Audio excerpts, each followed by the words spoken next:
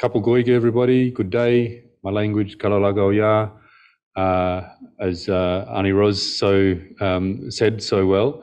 Kararig Kalkagal and Erabamle is my mob. But I'm born and bred on Larrakia country in Darwin. That's where I've always lived. I'm going to talk about the Uluru Statement from the Heart. I want you to understand where this referendum has come from, why we are at this moment in time. And I think the most powerful words that I've heard in a long time was Ani Ros saying, there's no excuse big enough not to move forward. And I think that really frames this talk really well. Because there's been a massive amount of hard work that has gone into this opportunity that all Australians will have. I think it'll be mid-October, the referendum. It's no longer a debate about whether or not we have a referendum to enshrine a voice in the Constitution. It's happening. We have a government committed to that. And I'll explain why it is more than symbolism that we're doing, but something substantive and important to health. The work that you guys do, the very important work that you do. But to do that, I'll talk about how I understand it. I'll give context to it. I was a wharfie for 16 years. From when I was 17 years old.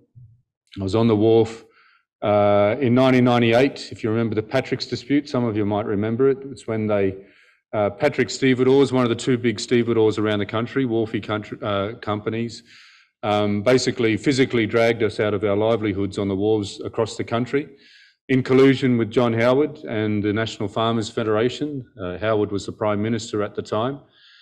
I got a great understanding of unity when I was on the wharf, not just the word that you say, more than a word just that you say in a forum like this or at a rally, but actually the leverage that unity provides, the structure that's required, the discipline, the accountability of your leaders, the resources with which to reach consensus regularly and to take forward the interests of the people that are to be united. That was an important period of my life because I saw just how important it was to have that structure to defend the things that we had achieved as wharfies over a long period of time, our union. I was very proud to be a wharfie and getting through that Patrick's dispute and walking back into the gates some months later and protecting our voice. Our union was the voice of maritime workers,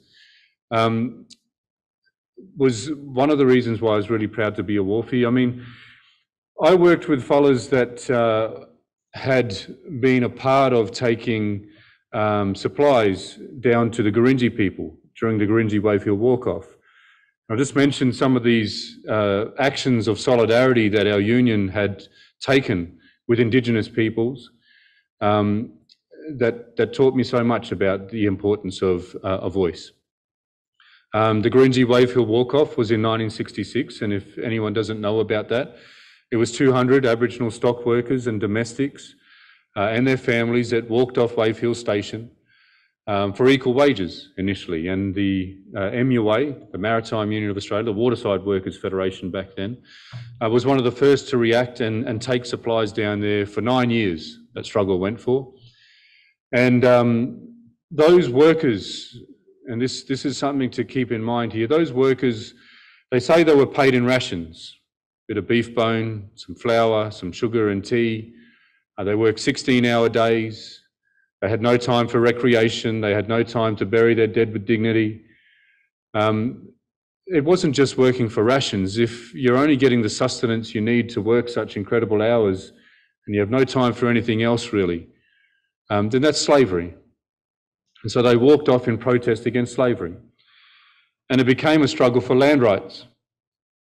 And it culminated in when Gough Whitlam became the Prime Minister, travelled to Gurindji country, and many of you are familiar with the iconic image of Gough pouring a handful of sand into the leader of the Gurindji people, Vincent Lingiari's hand, giving some land back. I'll digress. The Gurindji people are great supporters of this campaign, a constitutionally enshrined voice to Parliament, because that moment is a moment that deserved celebration. It was courageous, the Gurindji people, and there was great solidarity around the country to achieve that. And it was an incredible feat. But what happened after Gurindji people had some land back is they set up a mining company and a cattle business, and they suffered from the paternalism. They suffered from sabotage, particularly from the Country Liberal Party, a very racist party in them days. It was their members were part of the Rights for Whites rallies in Katherine, near Gurindji country there, and regulations and laws that were really were not. We're making the Gurindji way of wanting to live and to enjoy their beef, to live on the land and to practice their culture. Vincent Lingiari's dream was to live on their land their way. And what the Gurindji people learnt, because eventually the cattle company and the mining company were destroyed, really, is that it is one thing to have your land back, but it's another thing. You need to be able to influence the laws and policies that control how you live on your land and how you're able to enjoy it. So they're great supporters of this campaign. The 1940s as well was another struggle, the 1946 Pilbara strike. And Aboriginal workers on pastoral stations across the Pilbara walked off, again for equal wages, and wharfies and seafarers refused to export the cargoes from those pastoral stations in solidarity with those workers and help them to achieve greater pay and conditions. The 1920s, the first all-Aboriginal political organisation, they say, was the Australian Aboriginal Progressive Association. And the leader of that was a guy named Fred Maynard, a Warramai man, and he was a wharfie and undoubtedly had the support of his fellow workers, his union. So these things made me really proud to be a union member. I became an official of the union in 2010, and I'm still an official, and it's a union that has supported me to do the work that I've done for the last 6 years.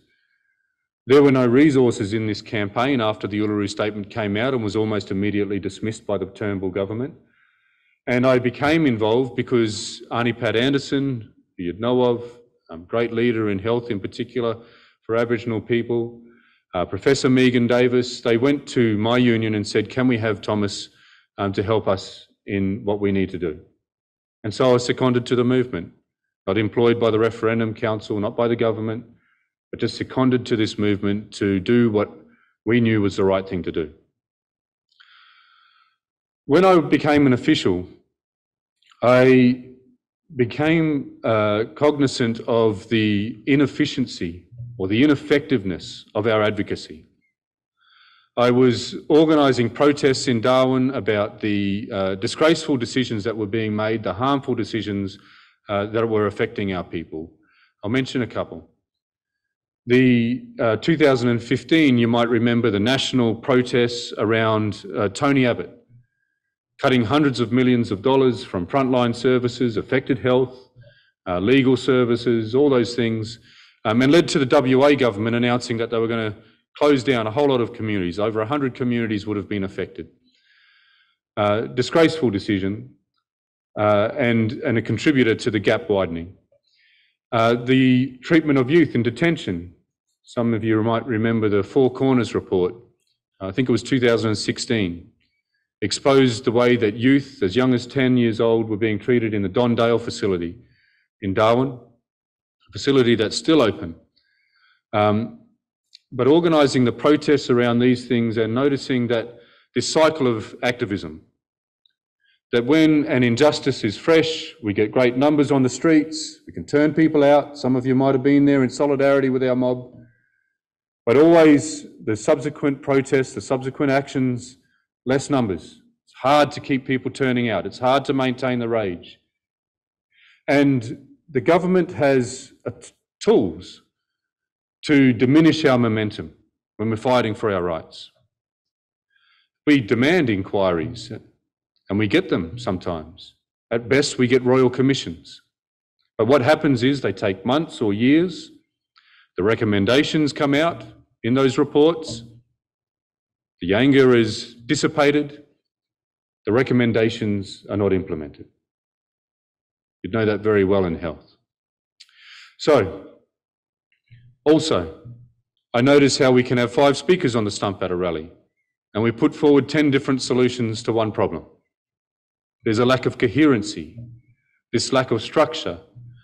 There's a competition at times, and we were talking about it earlier, Arnie, how people can be chosen by political parties or choose themselves and say they speak for blackfellas today. And so all of these things really, I noticed, were causing our advocacy to be too ineffective. We're not making enough progress, and certainly the decision makers that are making those harmful policies and laws, there's no repercussions.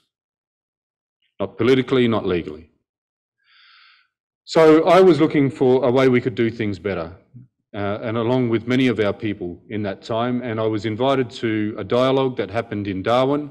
It was one of 12 regional dialogues around the country. It was the Referendum Council. And the Referendum Council came from the Kirribilli Statement, when 39 Aboriginal and Torres Strait Islander leaders met with the Prime Minister and the opposition leader in 2015, and they said a couple of things that are very important. Firstly, to the theme of this talk, they said, we don't want just symbolism when it comes to constitutional recognition. We want a form of constitutional recognition that is substantive, that will give our people greater fairness. And secondly, they said that to do this, so that this conversation continues, we want a referendum council to be established to take the question to our people and to broader Australia about what form of constitutional recognition we could accept. So this dialogue was one of those. It was a lead designer of these dialogues was Professor Megan Davis, and Arnie Pat Anderson was the co-chair of the Referendum Council. And these dialogues were 3 days each. They were well informed. There was an intense lesson on civics for the participants. There was 100 participants at each around that, not to exclude anybody, but to ensure that there was a cross-section of views, perspectives, experiences, not just the loudest of our people being heard in those dialogues like I was by then, but the quieter advocates, the healers, the people that do the work that you interact with. And that was an important part of these dialogues. There was also a history of the struggle. Rachel Perkins, world-class filmmaker, daughter of Charlie Perkins, a 20-minute film she made that took us through the other statements and petitions, the other aspirational moments, the promises made by prime ministers that were broken, all of those moments in history. They gave us a great understanding of the lessons that we could learn from the past. And 2 final things happened at those dialogues. At the end of the 3 days, there was a record of meeting that was put up before everybody, endorsed as accurate after amendments where needed, and they elected delegates, representatives to go to a culminating convention in the heart of the country at Uluru. And the job of the delegates was to take those records of meetings, have the debates and discussions in the heart of the country at Uluru, and try our best to reach a consensus on how we could walk forward together. I was elected out of the Darwin Dialogue. Uncle Jack Kit, some of you might know of, nominated me. He's passed on. He was a great leader in the Northern Territory and nationally. But we went to Uluru with great hope. There was 270 of us at Uluru, and it was tough. Come from many different places, many different experiences, even political ideologies. And some of our people went there to protest before we even began. And on the second day, 20 of 270 walked out in protest. They had a different opinion to most of the people, and they tried to leverage that. That's normal politics, right? 270 health workers and researchers in a room, you're going to have different opinions. Same with our mob. We're not homogenous. But the rest of us, 250, continued the work. And on the third and final morning, we heard the Uluru Statement from the Heart read for the first time, after a whole lot of us had worked through the night, and it was received with standing acclamation and tears of joy and hope. Now I'll recite the Uluru Statement from the Heart, and I hope you'll feel what we felt that morning, 26 May 2017. We gathered at the 2017 National Constitutional Convention, coming from all points of the southern sky, make this statement from the heart. Our Aboriginal and Torres Strait Islander tribes were the first sovereign nations of the Australian continent and its adjacent islands, and possessed it under our own laws and customs. This our ancestors did according to the reckoning of our culture from the creation, according to the common law from time immemorial, and according to science more than 60,000 years ago. This sovereignty is a spiritual notion, the ancestral tie between the land or Mother Nature and the Aboriginal and Torres Strait Islander peoples who are born therefrom, remain attached thereto, and must one day return thither to be united with our ancestors. This link is the basis of the ownership of the soil, or better, of sovereignty. It has never been ceded or extinguished, and it coexists with the sovereignty of the Crown. How could it be otherwise? That a peoples possess the land for 60 millennia and this sacred link disappears from world history in merely the last 200 years? With substantive constitutional change and structural reform, we believe this ancient sovereignty can shine through as a fuller expression of Australia's nationhood. Proportionately, we are the most incarcerated people on the planet. We are not an innately criminal people. Our children are alien from their families at unprecedented rates. This cannot be because we have no love for them. And our youth languish in detention in obscene numbers. They should be our hope for the future. These dimensions of our crisis tell plainly the structural nature of our problem. This is the torment of our powerlessness. We seek constitutional reforms to empower our people and take a rightful place in our own country. When we have power over our destiny, our children will flourish, they will walk in two worlds, and their culture will be a gift to their country. We call for the establishment of a First Nations voice enshrined in the Constitution. Makarrata is the culmination of our agenda, a coming together after a struggle. It captures our aspirations for a fair and truthful relationship with the people of Australia and a better future for our children based on justice and self-determination. We seek a Makarrata Commission to supervise a process of agreement making between governments and First Nations and truth-telling about our history. In 1967, we were counted. In 2017, we seek to be heard. We leave base camp and start our trek across this vast country. We invite you to walk with us in a movement of the Australian people for a better future. It's the Uluru Statement.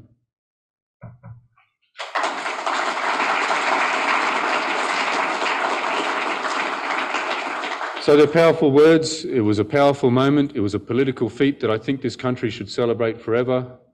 Our mob coming from so many different places around the country, doing the hard work and reaching a consensus. And I think if you ran the process again, because some people get stuck on the process and say, oh, you know, so-and-so wasn't invited and so-and-so wasn't invited. I mean, that's why that formula was important. And we came together and we did the hard work.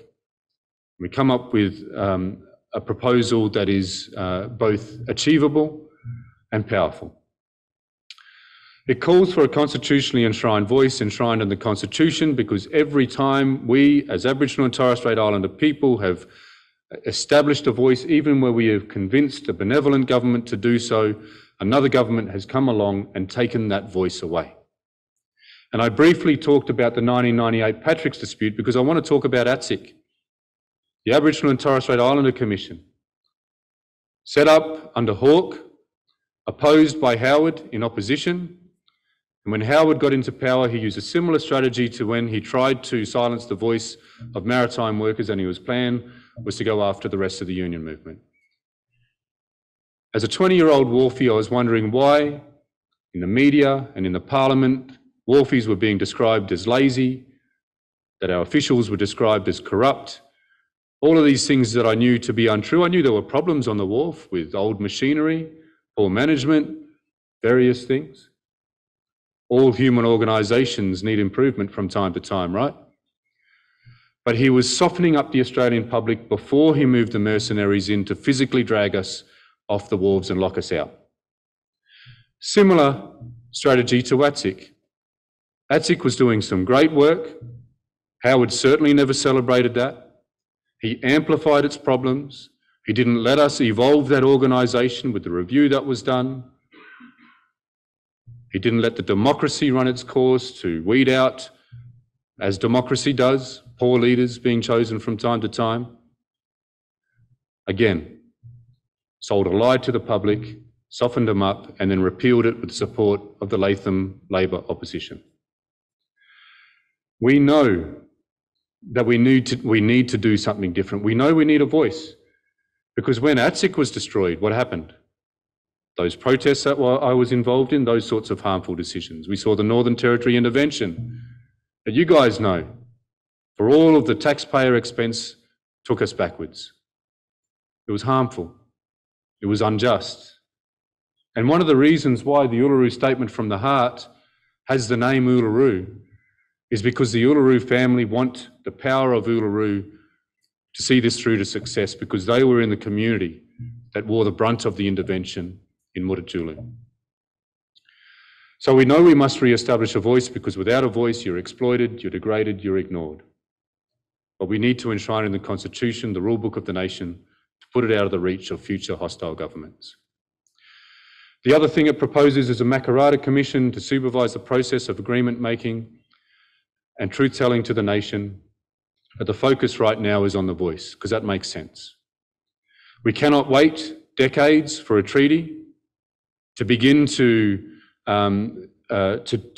get greater advocacy, greater outcomes in housing, in justice, in health, in education and employment, the issues that are common in all of our communities across the country. We must establish a voice to be able to do better in those spaces now. To wait an unknown amount of time for an unknown outcome in a treaty would not be doing our people the best representation that we can do. We did not take no for an answer. The Uluru Statement was dismissed almost immediately by Malcolm Turnbull and his government.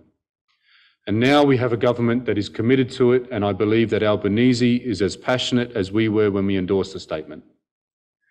But the rest is going to be up to us, the Australian people. And this is more than a history lesson that I'm giving you. This is about action now. The referendum, as I said, will likely be mid-October. It gives us only around 6 months at best. And so I am here to give you this talk to ask you, with the information that I've given, with the common sense, the logic, the history behind it, to not just go out there and vote yes when the time comes, but to do the work as we did, to influence all of your friends and your family and anyone else that you can to vote yes and to join this campaign. Thank you.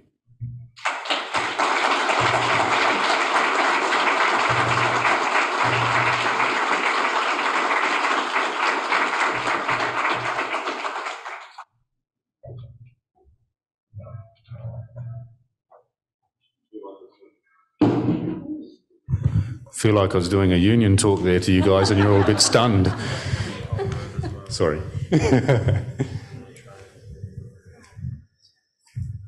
Okay, thanks, Thomas. That was really great to hear, you know, the background to how it all came about, the Uluru Statement, and, you know, you've converted me. I'll join the union. It's fine. I'm happy to do that. Oh, look, the boss is looking at you. You know, it gave a really good overview, very briefly, albeit, of our struggle as people, that we've continually had to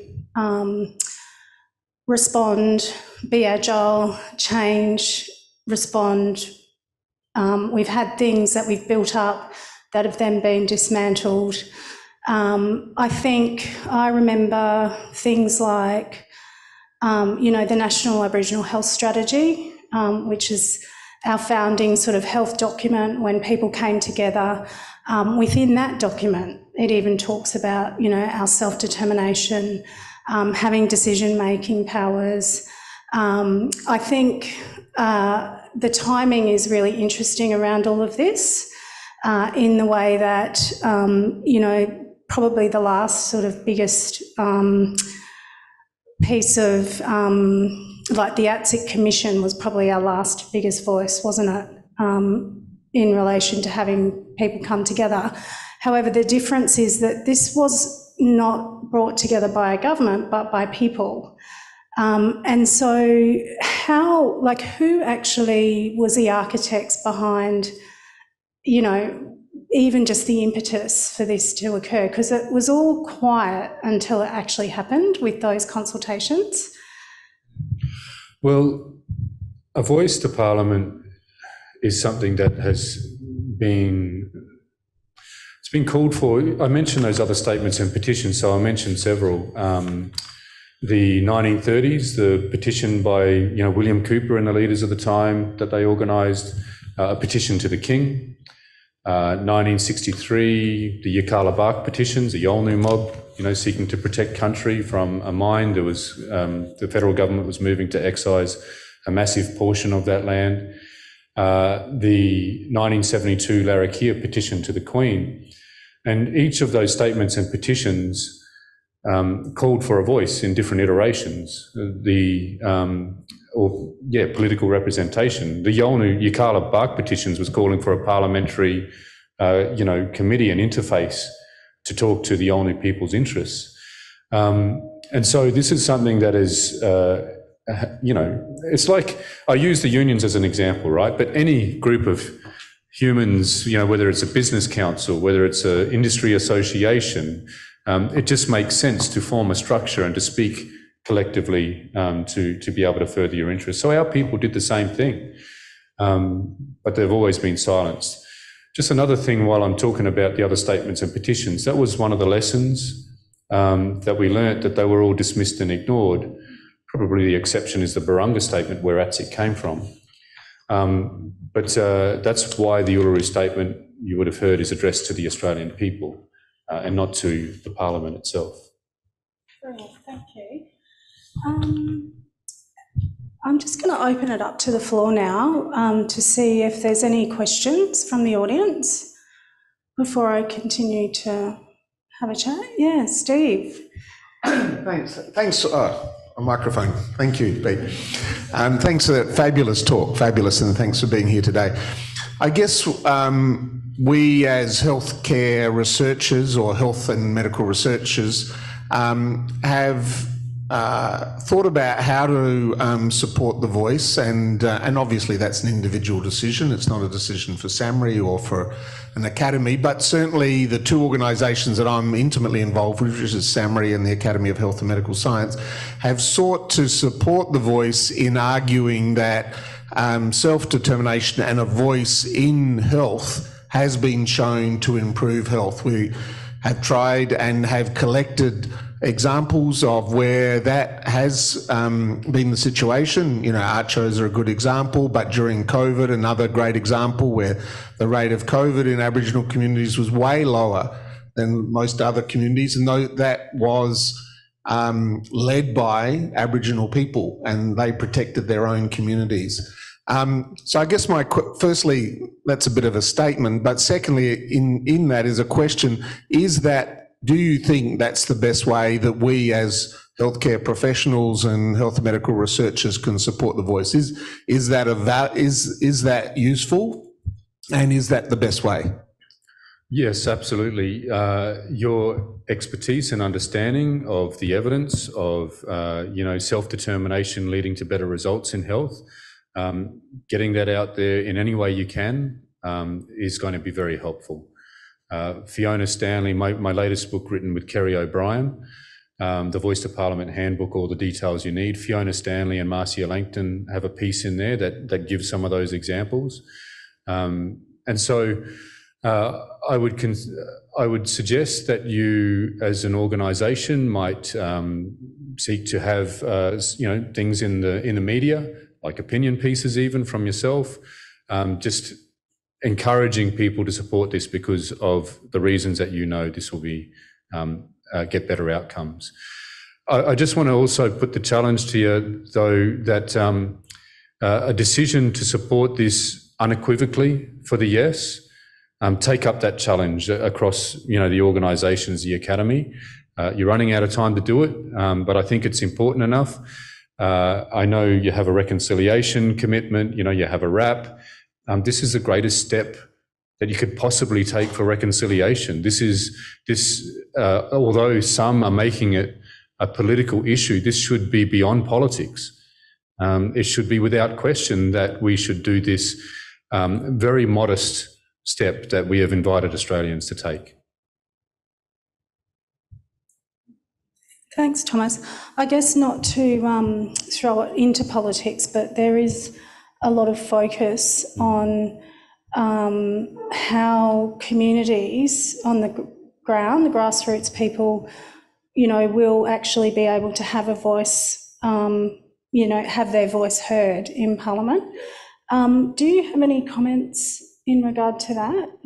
Yes, so a few weeks ago, after a lot of work since the Albanese government was elected, we agreed, the referendum working group agreed with the government on a set of words that will go in the Constitution, the provision. And I'll begin with that. It's only around 90 words. It's, as I said, it's a modest proposal, and it's not something that fundamentally changes our democracy, but establishes two main things that the Uluru Statement calls for. Basically, the words go in recognition of the First Peoples, and I'm paraphrasing here. There shall be an Aboriginal and Torres Strait Islander voice. The voice may make representations to the Parliament and executive government, and the Indigenous leadership had to stand our ground on that. We really insisted that the executive government be included in that, because if we were just to give our advice to Parliament, politically the decisions have pretty much already been made by the time it gets to Parliament. And so our representatives need to be able to influence the shaping of policy from the earliest inceptions, and also locally. We need to have that, that's where the rubber hits the road. And then the third point is that the Parliament will decide all matters relating to the voice, including the composition, powers, functions and procedures of the voice. And so the main thing is that it guarantees that we have recognition through a voice, and we can make representations. And that's what we are entrenching in the Constitution. Not a right to veto, not a third chamber to Parliament, not something that's going to tie up the courts, as some conservatives have been saying. That former High Court Justices French and Hayne, Silk, Brett Walker leading Australian Silk, and constitutional expert, the most respected in the country, Professor Anne Toomey, have said that this is a sound set of words that isn't going to tie up the government in the courts. And so to go to the question, though, after covering that technical bit, some of you might be interested in that, but there are voice design principles. We know a lot of Australians, and certainly a lot of our mob, are interested in what is this voice going to look like. And Peter Dutton, those that oppose this have been trying to confuse Australians by saying there's no detail out there. I've already covered the 90 words, really, pretty simple provision, and that is the detail of what we're voting on. The normal process in constitutional reform and the way our constitution works is you set up the principle. And so those words set up the principle that we will have a voice and be able to make representations. But how many people are elected and where from, and those processes need to be flexible. You can't put all of that in the Constitution. And so those design principles give more shape to that, though, understanding Australians are interested. They want to be sure that this is going to look, like they think it should. But also there's going to be a subsequent process for Indigenous communities after the referendum succeeds to design that model about how it works on the ground. Great, thank you. And I believe in South Australia we've taken the step Yeah, to great lead the example. way. Just any questions from the audience? Oh, Robin, yes. Hi, this is Robin Clark from Flinders. First, a positive statement. I was in Nulnby in November, and I was in one of the community stores, and I saw this children's book about the Uluru Statement from the Heart, which was amazing. So we've ordered copies. So that's going to be my contribution. My grandchildren are going to be reading the Uluru Statement from the Heart, their bedtime stories, but it was beautiful. It was absolutely beautifully written as well. But my question was for when we vote yes, once it becomes part of the Constitution, I understand the importance of the Constitution, particularly acknowledging. But what do you foresee the flow through of the translation? I would use the word. How will that translate into positive outcomes for communities? That's the question I don't quite get. I understand the politics and the representation, but what are the good things that are going to happen as a consequence of this? Because I don't hear that articulated so clearly in the rhetoric. Yeah, thanks for that question. It's really the most important thing that we get outcomes, right? And so the issues in our communities, the issues with our health, and all those things, everything is shaped by the decisions made in Parliament, right? The policies and laws matter. Where funding goes, money matters. The efficiency of how that money is spent and that it actually reaches the people that need it matters. And so the voice, just by political influence, right? One, and also accountability that it brings. That is going to help shape those laws and policies so that they are better. And the evidence is there, as was mentioned, that does make a tangible difference on the ground. The accountability, the political and accountability part of it is that at the moment, and one of the reasons why I think every time we've established a voice that has made decision makers uncomfortable, they've gotten rid of it. This is re-establishing a representative body for us where we can choose our own representatives, not a political party, not Thomas Mayo getting up and saying, hey, I can speak for all blackfellas today. I'm speaking up because I want to establish the means for my mob to choose and hold our representatives to account. And in the absence of that, it's obviously failing us. Transparency. We don't see oftentimes what our people that say they speak for us are saying to ministers and top bureaucrats, right? We're establishing this voice, and one of the design principles is that it's transparent. And not only Indigenous people then see what our representatives are saying on our behalf, and then through being able to choose our representatives, we can hold them to account, democratic processes, but all Australians can see then.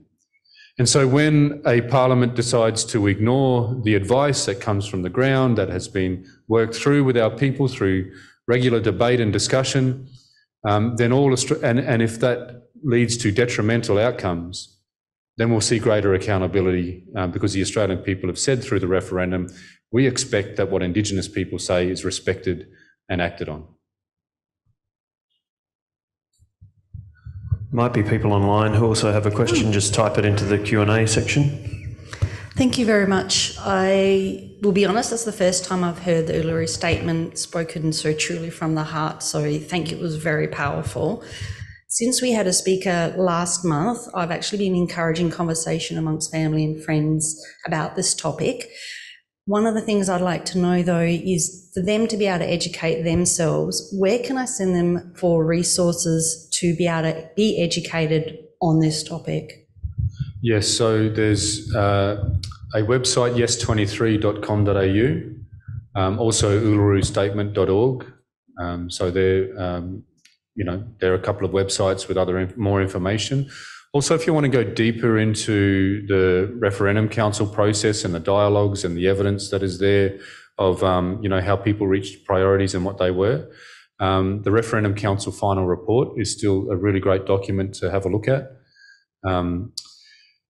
Further, there on the NIAA website, there is the voice design code, the design principles that I mentioned, and they're really great to get more information about the shape of the voice. And so they're great places to find resources. The books also that I've written, Finding the Heart of the Nation is the first book I wrote. It's for adults. All of the author royalties go to the campaign, so it's not a personal profit thing, as is the latest book with Kerry O'Brien. 50% of the royalties go to the Indigenous Literacy Foundation. It'll only be useful until October, so I'm not going to make any money out of that either. That was a great question. Thank you. Kim. Hi, how you going? I just wanted to say thank you for all of those resources, and we'll share them through the Samri community and through our network. I was just thinking, Thomas, what if you had 3 kind of take-home messages or 3 key points that would be the most powerful kind of points to help educate people as a take-home from today? What would they be? Well, yeah, firstly, I'd say keep it simple. Most people are actually not that worried about the detail. They'll need to hear from someone that they trust and that they love that this is the right thing to do and that it's not going to, tear down our democracy. Just have those conversations, okay? If they want to know more, then hopefully I've informed you and hopefully those resources will help you have those conversations. Secondly, have those conversations with people that you know interstate as well. Queensland and WA, if you've got family and friends in Queensland and WA, they're the states that we're struggling with the most. But I don't want you to feel like this is impossible either. This is very difficult, of course. Only 8 out of 44 referenda have been successful. But we're in a better position than the No campaign right now. More than 50% of Australians as a total in the polls have indicated consistently that they support this.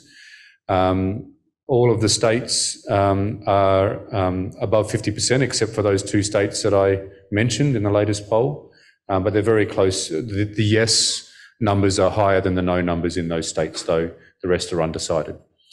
So please make the effort. And lastly, the reason to make the effort, and this might move some people, and it's not emotional blackmail as some people say, because the No case is using emotional blackmail by trying to scare Australians into voting no.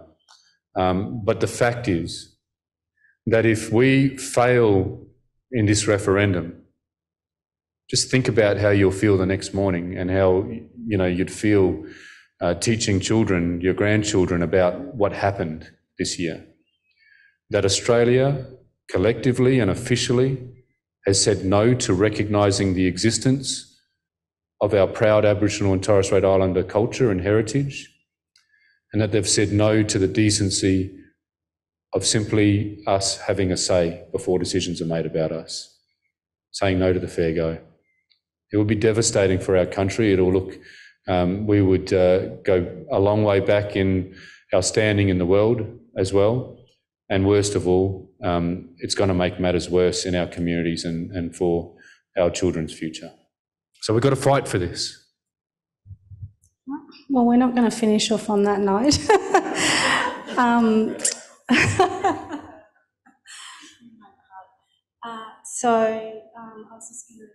So what you've said, we'll wake up, feeling no good the next morning. What will it actually do in the lives of non-Indigenous people if they vote yes? Well, if you think about the Constitution, not just as a rule book, but what constitutes us as Australians, right? The Uluru Statement from the Heart, really the generosity of it is that, and this ties into the research as well. The research shows that a majority of Indigenous people support this. There's been a number of polls. The latest one was the largest ever. I think it was a YouGov poll. 83% of Indigenous people nationally support this. The research shows that the reason why a majority of Indigenous people support this, the strongest compelling reason, is because they see this as a unifying moment. Most of our people want this to be a unifying moment for our country. And if we think about the Constitution as what constitutes us, this is about sharing. Our Aboriginal and Torres Strait Islander culture is part of what we are, who we are as Australians. And further than that, it's, we go from a young nation, which has always been false. This is an old country. It's the longest continuing civilization on the planet, to a country that can say something truly unique about who we are. And that is that most ancient and continuing culture on the planet.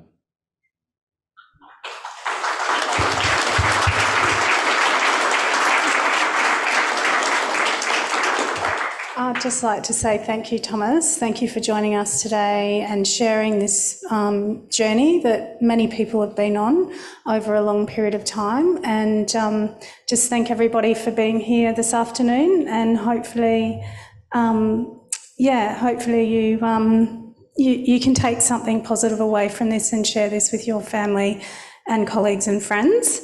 Annie Rods, did you? Yeah, I just wanted to It's just something that you mentioned. You mentioned William Cooper, and I just want to say that, the voice has always been in our community. We've always had a voice, and I know that my grandfather, Robert Wanganeen, he was one of those, and with Percy Rigney, about the conditions of their community and wages and all that kind of stuff. So, so I think Aboriginal people are very resilient and know what is best for their community. And it's great that you shared a lot of that stuff with us, because I know about that stuff. But we talk about accountability, and there's a lot of people in my community that they want to vote yes, but like you said, the details, and I think having those conversations is very, very important for our community. And we talk about transparency, and so, thank you because I've always been a yes person, but just hearing what you said today just really resonated and making me think, well, that's a conversation I need to have. But we have a lot of people in our community. I talk about how government is about divide and conquer, and even with our own community, with our own people, and I think once hopefully we'll get over the yes, the campaign, because, this is like a grassroots campaign that we go into community. So, I think we got a lot of strong people in our community that will have those conversations. And also, we talk about building the pillars of reconciliation together, and this is a way that we can move forward. There's no excuse not to go forward, Arnie. Thank you, Arnie. Thanks, Arnie Ross. Well, you've done it again. How about we end on that note with those words of wisdom, and just, again, examples of, individuals in our community, families that have always been asking for a voice and for recognition. Yeah, thank you. Thanks, Thomas. Thank you, Adele. Thank you, everybody. Thanks. Thanks, Mike.